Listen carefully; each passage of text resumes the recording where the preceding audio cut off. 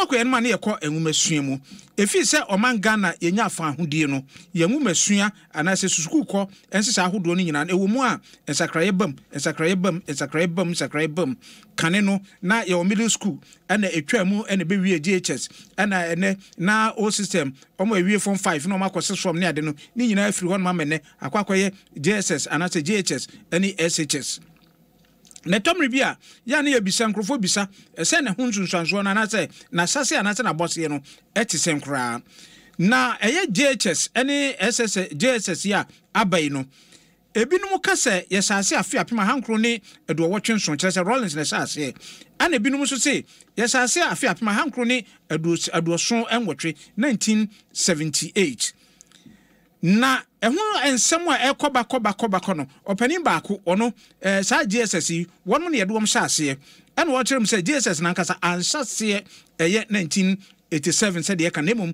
1978 atese eye general kutu champon ene general kufunum emreso ena wo se ase wo se asemi bribi obeka ho asem no na nipa etwa na dapa wo yenkontompo ni wo ye trofo JSS de 1987 yana banidi ene Richard Mensa wo yensantwereni ena osan eba abakosem so a onimu ye papa ena o kyese da bi Ghana fo ni titire mabunu no abribi an munya mfifi munya hwehwemu munkenka nwoma ekwa kire se de be ya omanya bakosem no enyera emma enhayen dama no no de JSS no okobi 1978 dia ye de sase setam ne friend se experimental school emu ne yedom sase enkra ha osi ye sase na emiensa na ba ko ojowulu ena kimbu ena afi ba ko nso wo bema camp no mu ne yedom sase a eye JSS no was ase 1978 and owie no 1981 na sei ena owura Richard Mensa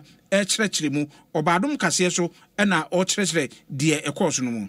When I was 30 years no and I may enter JSS Junior Secondary School, not JHS, Jowulu Junior Secondary School in 1978. In 1978 we have only 3 JSS in Accra, Jowulu, Kimbu, and then Ebema Camp. Until after 3 years of JSS, I wrote my JSS Living Certificate examination in 1981. So from there, 1981, I was admitted at Kaneshi Secondary Technical, Kateko, in Form 3. Until after my JSS schooling, we call Kaneshi Secondary Technical, Form 3. After Kaneshi Secondary Technical, Form 3, Form 4, Form 5, then I made O-level exams. Yes, after the O-level examination, we call Accra a polytechnic. I call a mechanical engineering technician, part 1 and part 2.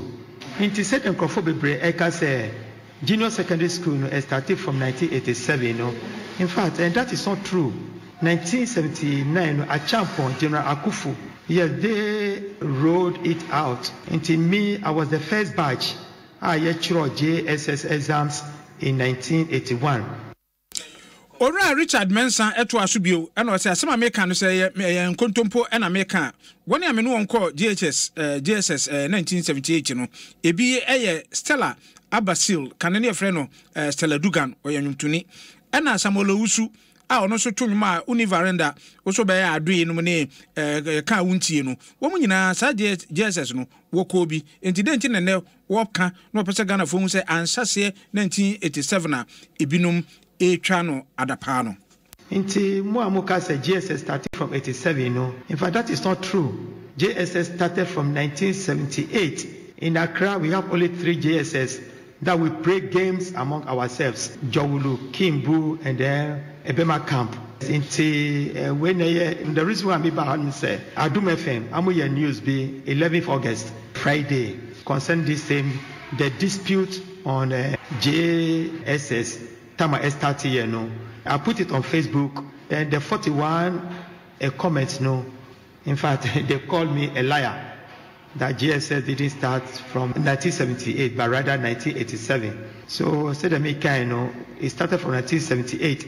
Now I want to mention some of my schoolmates. Amidamu started from 1978, Stella Abasil, formerly Stella Dugan, the gospel a musician, Junior, a brother, Fred Nassil, Or your mate. We all wrote our exams in 1981. The same to Samuel Owusu, who need a veranda, he was also my mate. We all wrote our JSS exams in 1981. The JSS started from 1978 as experimental JSS.